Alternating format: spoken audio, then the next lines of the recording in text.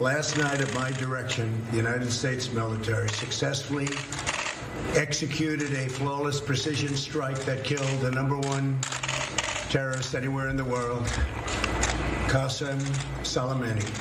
It's been exactly 3 years since former U.S. President Donald Trump announced the assassination of the head of Iran's Quds Force in an American drone strike on the Baghdad Airport, along with an Iraqi paramilitary commander, Abu Mahdi al-Muhandis. Shocked and furious, RGC leaders vowed the U.S. would pay a price. We will continue the path of Soleimani. We will remove the U.S. from the region in several steps. The Supreme Leader backs this. God has promised to revenge Soleimani's assassination. There will definitely be some actions.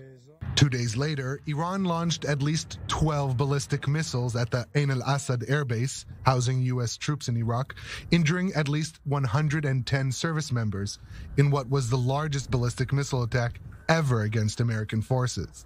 Last night, the Americans received a slap in the face.